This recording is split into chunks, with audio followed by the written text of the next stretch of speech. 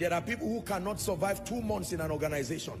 They pray and they fast for that position. They become a director, and in 2 weeks, they have 39 mails full of insults. They say, I want to leave this office. What is this? Yet someone was sitting there for 16 years and thanking God every Sunday. One of the ways God helps you is by giving you your desires. If you insist, he will give you. Lord, I must become a senator. What is there in taking care of a constituency? I know I can do it. And God says, be careful. I know all these people, they are just thieves and armed robbers. And God answers your prayer by helping you to win election.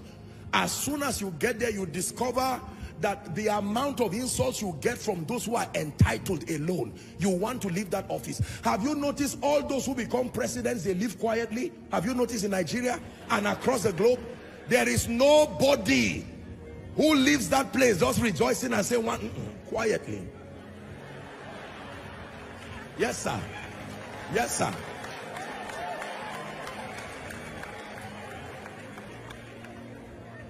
Have you seen many who work in certain organizations?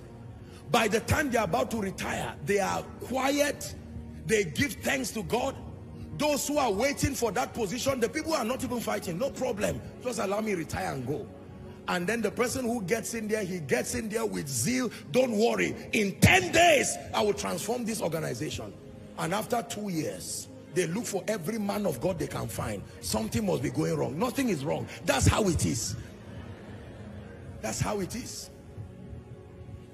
That's how it is. Lord, you must give me triplets. I don't want just a child. And someone is saying, don't worry, I want triplets. And God says, all right, answer her prayer. Then the triplets come.